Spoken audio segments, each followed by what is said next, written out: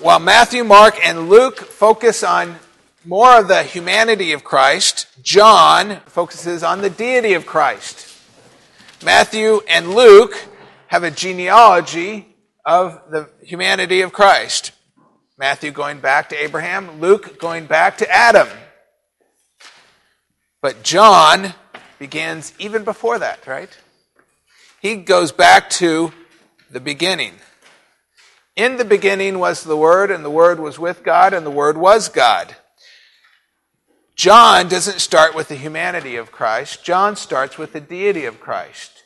That in the beginning, well, of course, we can't even think outside of time. So John puts it in reference to time, in the beginning.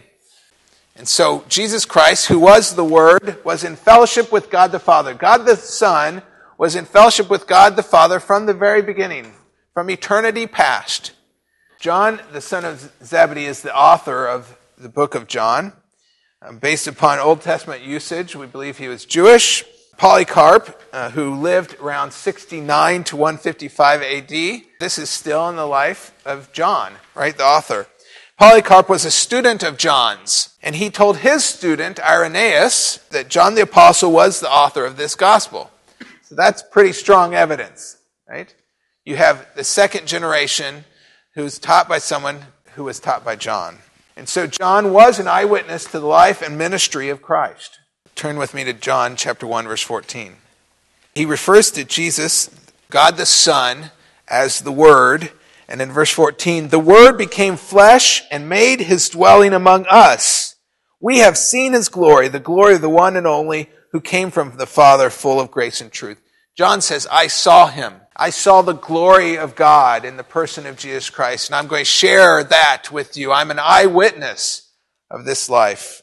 From distance to nearness, John lists these items. He says, that which was from the beginning, which we knew existed, which we heard, which we have seen with our eyes, which we have looked upon, and which we have touched. This we proclaim concerning the word of life, concerning that which produces life, concerning Jesus Christ, the incarnate Word.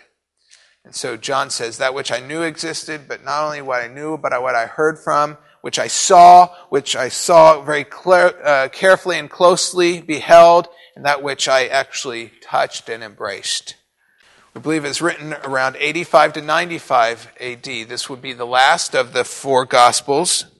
It was not one of the synoptic Gospels, because it has unique material, over 90% unique material, and we believe John wrote it in his older years, and Polycarp indicates that. This is one of the most significant archaeological discoveries concerning the Gospel of John. Why is that? Well, you see, in 1844, back in 1844, an essay was released by a theologian, a liberal theologian, by the name of Bauer, F.C. Bauer, and it was published. In it, Bauer argued that John's Gospel could not be dated any earlier than AD 160, and probably closer to AD 170. That would mean that John the Apostle of Christ did not write it. That's what this particular theologian, this particular liberal scholar is trying to argue. That the Gospel of John would not have been written until AD 170, long after he would have died. Well, this manuscript is referred to as P52. They document it as Papyrus 52, but it's also called the John Rylands document because it's in Manchester in the John Rylands Library in England at the Manchester University. This was discovered down in Egypt, way down here where the star is. But it's believed to originally be written up in the North Star there in Ephesus. Okay, so it got all the way down to Egypt by copying it and passing it on. It was so important of a document that it was copied and passed on, copied, passed on, copied, passed on, copied, passed on. But this discovery completely destroyed Bauer's argument that John's Gospel was written in AD 170. Let me read Dan Wallace. Concerning this discovery of P52, of this papyrus, he says, 90 years after Bauer first published his thesis on John, a young doctoral student studying at Manchester University discovered this papyrus in a scrap of papyruses. He found it in the John Rylands library. It was a fragment. It's about 2.5 inches by 3.5 inches, but its importance far outweighs its size. He recognized that this fragment was that of John's gospel. It was chapter 18, verses 31 to 33 on one side, and chapter 18, verses 37 and 38 on the other. He sent the photographs of the fragment to 3 of the leading papyrologists in Europe. Each one reported independently that this fragment should be dated between AD 100 and AD 150. A 4th scholar disagreed. He argued that the fragment should be dated in the 90s of the 1st century. This tiny fragment of John's gospel rocked the scholarly near consensus world at the time, for it's impossible for a copy to be written before the original text is produced. It effectively sent 2 tons of German scholarship to the flames. This manuscript must have been written when the ink on the original text was barely dry. In other words, this is the earliest manuscript discovered, which authenticates and what we already know to be true, that John the Apostle wrote it, 85 to 95. And if this manuscript found all the way down in Egypt was discovered, it must have been a copy of the original. It's not the original, but in order for that to occur and get all the way down to Egypt, it takes time. And so this discovery destroyed German scholarship previous to that tried to say John the Apostle could never have written the book bearing his name. Important discovery, P52, the John Rylands manuscript. But these are written that you may believe that Jesus is the Christ, and that by believing you may have life in his name. And so John says, this is why I recorded these miracle narratives. Verse 30, Jesus did many other miracles, signs in the presence of disciples, which are not recorded in this book. But John says, the ones I've recorded, the reason I recorded them was to cause people to recognize Jesus is indeed the Messiah. And so this is John's stated purpose for an unbelieving audience. So he certainly was writing to an unbelieving audience, but as well, we have significant importance for believers too. The riches of the Gospel of John is significant. And although often we do give the Gospel of John to new believers or seeking believers, and rightly so, because John intended it to be read by those seeking. So the central theme of belief is very important in the Gospel of John, and he writes in such a persuasive way that people would believe. Different phases of ministry are noted throughout the Gospel of John, from the beginning to a point where there is a rejection by the Jewish nation, specifically through the Jewish religious leaders. Then a movement towards the cross after that, where Jesus will pay the penalty for the sins of the world, and where Jesus will be rejected, where he will be betrayed by his own disciples, where his disciples will flee apart from John.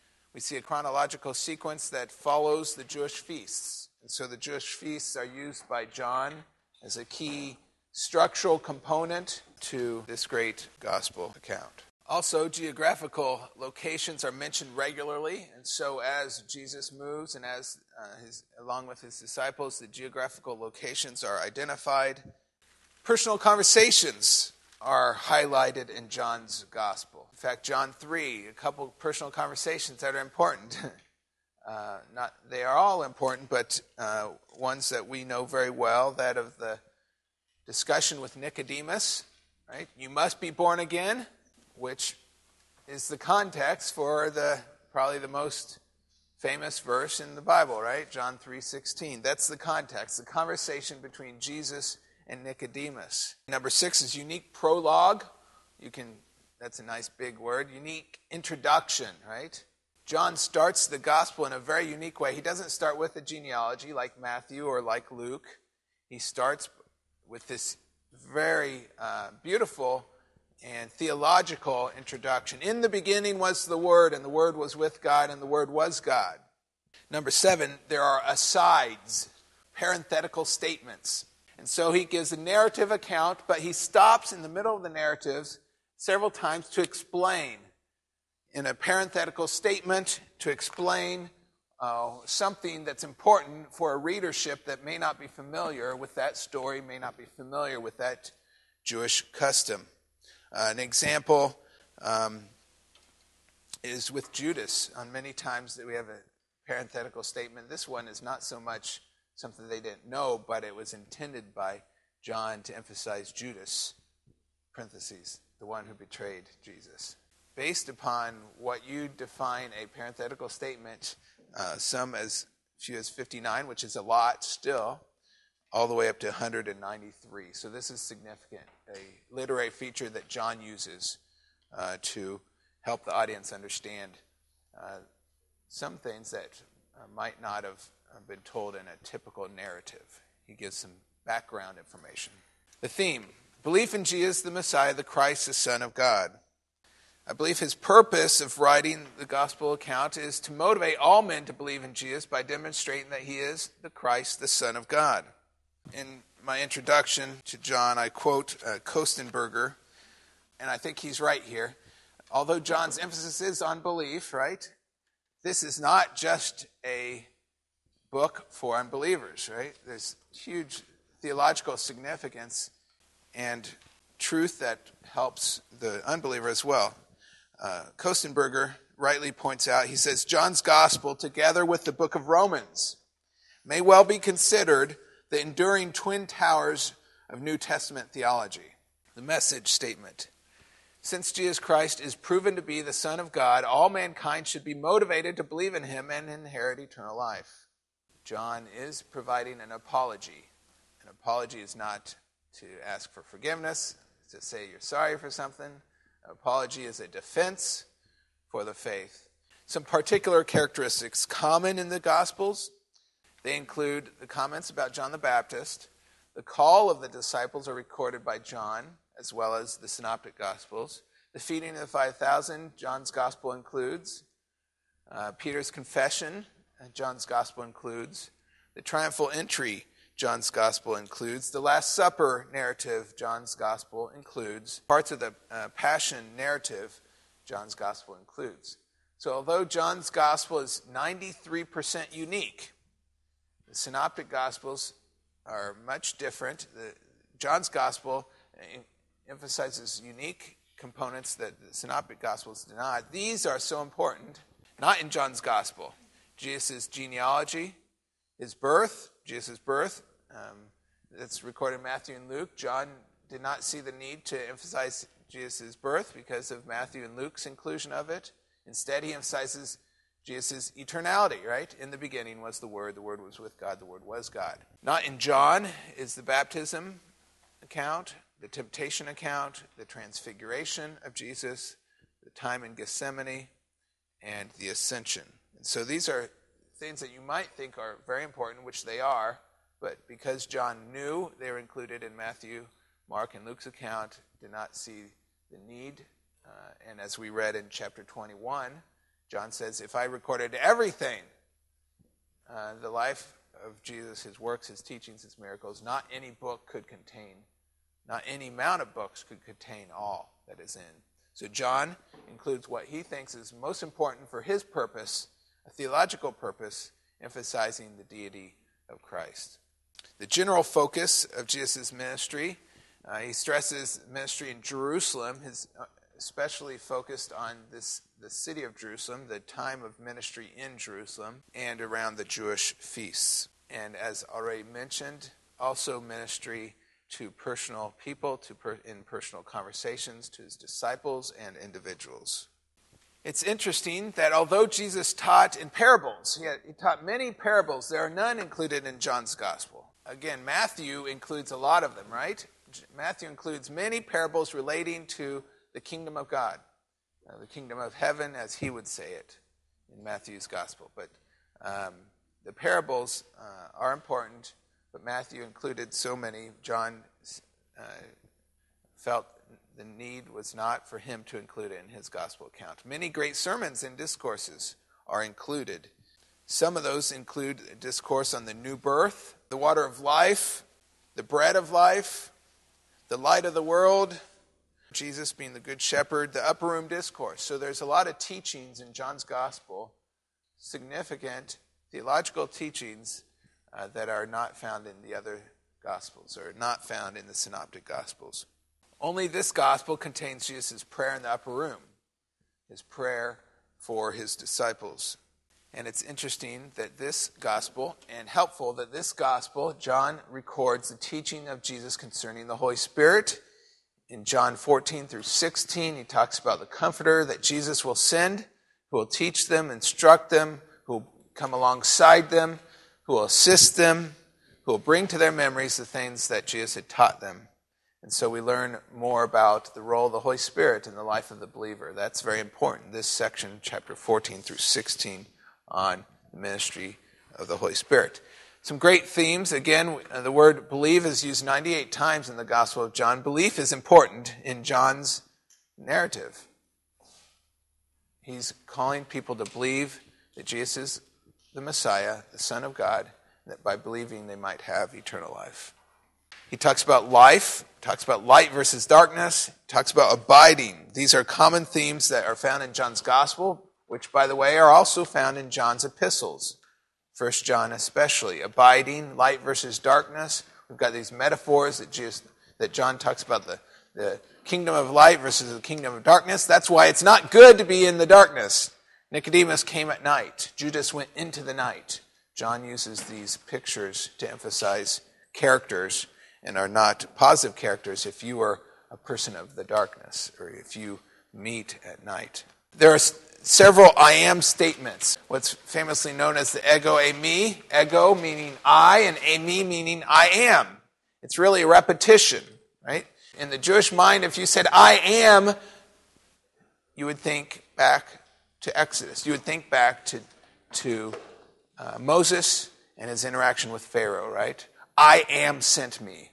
Well, John records this construction very often. Ego eimi, I am. Speaking of Jesus. And the Jewish mind would think back to this statement, especially their familiarity with the Septuagint. I am sent me. Jesus is the I am, the beginning and the end. And he uses this construction, ego eimi, in several discourses. I am the bread of life. I am the light of the world. I am the gate for the sheep. I am the resurrection and the life. I am the way, the truth, the life. I am the true vine. These are all significant sermons, metaphors that Jesus uses to help instruct his followers about his nature, about his character. I am the bread of life. I am the light of the world. I am the gate for the sheep. I am the good shepherd. I am the resurrection and life. I am the way, the truth, and the life.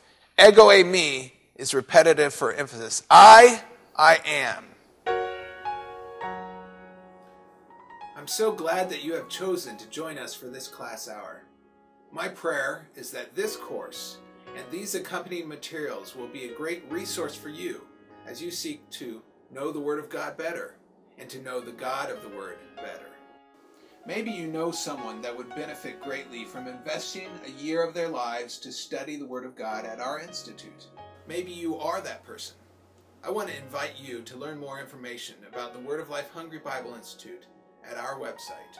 This year we have students who have come from 15 different countries studying in the English language. And we have guest teachers who fly in from all over the world, coming from some, but not limited to, Dallas Theological Seminary, Appalachian Bible College, Tyndale Seminary, Cedarville University, and the Institute of Bible Extension in Jerusalem, Israel. Additionally, we have veteran pastors and Christian leaders who fly here to serve with us as our adjunct family. And as a ministry, we are committed to providing this training at a cost within the reach of every Christian, because we want to help Christians establish a solid biblical foundation upon which they can build a bright future for the glory of God.